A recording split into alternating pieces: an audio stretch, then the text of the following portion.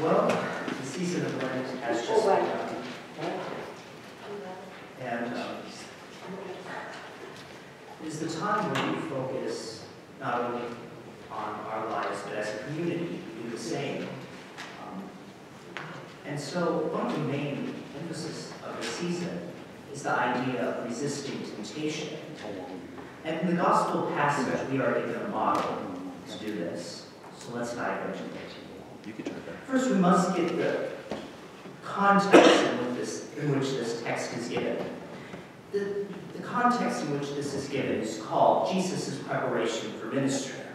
It begins with the baptism of Jesus and then proceeds to his genealogy and finally ends with the text that we have today. After the preparation accounts have finished, Luke goes on to give Jesus his inaugural sermon in the synagogue at Nazareth. God says to Jesus in his baptism, "You are my beloved Son. With you I am well pleased." Jesus is revealed as a prophetic prophet who is chosen by God to bring God's revelation and his salvation. Later, the genealogy takes the lineage of Jesus all the way back to Adam, which works in relating him not only to Jews, to Gentiles as well. The genealogy ends with Son of God, which seems to be the focus of both the baptism and the genealogy. Both are pointing to the fact that Jesus is the Son of God. After Jesus has been tempted, as mentioned before, he returns to Nazareth for his first sermon. At the very beginning of the text, Luke describes Jesus as being full of the Spirit and being led by the Spirit. Just as the Spirit had led the righteous Simeon to Jesus during the purification of Mary, and as he led the preaching of John the Baptist, so now he leads Jesus, having descended upon him in his baptism into the wilderness. The leading of the Spirit makes it clear that Jesus is not being tempted for any fault of his own, but that this temptation is due to God's direction. The place of temptation is in the wilderness, and the time that Jesus spends here, 40 days, is intentional. He is emulating the wandering of the Israelite children through the wilderness for 40 years. It is also possible that he is copying both Elijah and Moses, who did the same, fasting for 40 days, that is. This connection is strengthened by Jesus' use of the law to refute the devil, specifically quoting from the book of Deuteronomy. The second parallel we find in this passage is that of Adam and Christ. It is hard to miss the phrase "Son of Adam," Son of God, that comes right before this text begins. Our first parents yielded to temptation while in the Garden of Eden without being deprived of food. In stark contrast to Jesus, who was in the wilderness and fasted for 40 days, yet he remained faithful. Christ is reversing the failures of sinful humanity, being faithful where our first parents and the nation of Israel were unfaithful. In the first temptation, the devil references in a taunting way the proclamation made at Jesus' baptism, "If you are the Son of God." You see, the devil is challenging Jesus. He's wanting to see if he is as he truly says he is, and how God has proclaimed him to be. Then the devil tells Jesus to command this stone to become bread. Jesus answers, quoting Deuteronomy 8:3, saying, "It is written, one does not live by bread alone." The devil is tempting our Lord to doubt the provision and the protection of God. In the passage Jesus quotes, God has protected and provided for the Israelite people. Moses reminds the faithful that they must not doubt God's providence when they enter the promised land. Just as the Israelites were to trust God, so Jesus must trust God to provide for him. It is also possible here that Jesus' sense of mission is being challenged. Has he come here in order to work only miracles and use them in some cases to gratify his own desires? No, is the answer that Jesus gives. In the second temptation, our Lord is led up, probably referring to some sort of vision experience rather than an actual height, by the devil. The devil then shows Jesus all the kingdoms of the world in a proverbial blink of an eye.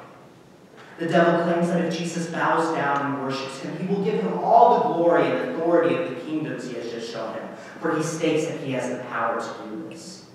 Of course, the devil is overstating his case a little bit.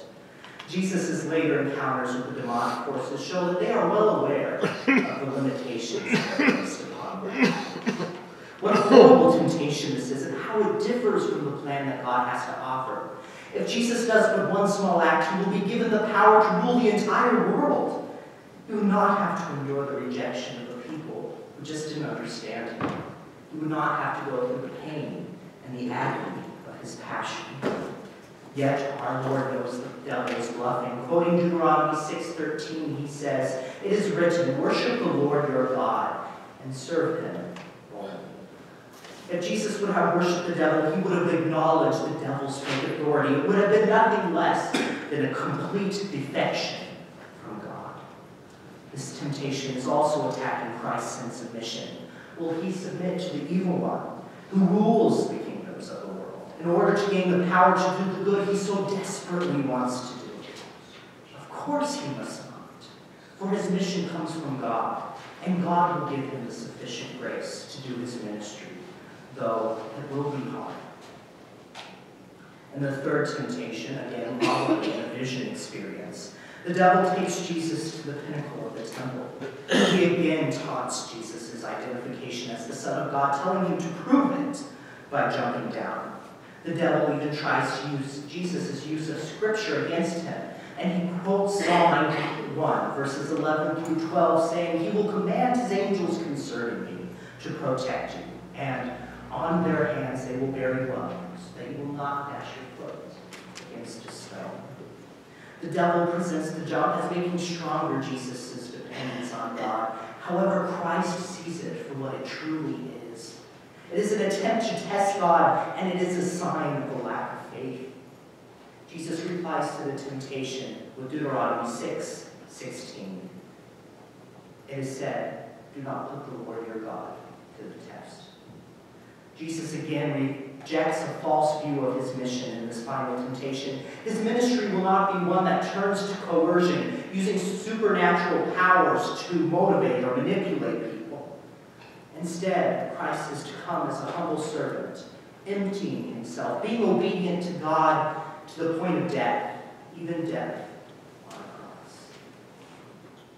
Finally, the text says, when the devil had finished every test, he departed from him until an opportune time. Jesus will continue throughout Luke's gospel to win a victory over the forces of evil. Though, as St. Augustine mentions, Jesus will still be tempted by that other sort of temptation, that hard and harsh treatment, savage treatment, atrocious and ferocious treatment, namely his passion. The devil does not appear until the passion narrative later in chapter 22.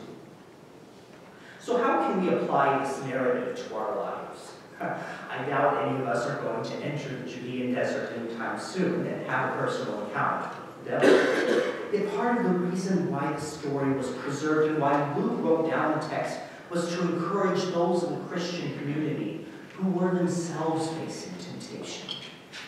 The same applies for today. One of the main concepts in this text is the idea of control and how it plays out in Jesus' sense of mission. In the first temptation, Jesus' trust in God's provision is tested. Do we not also question God's provision? In a culture plagued by instant gratification, we want what we want, when we want it, and exactly how we want it.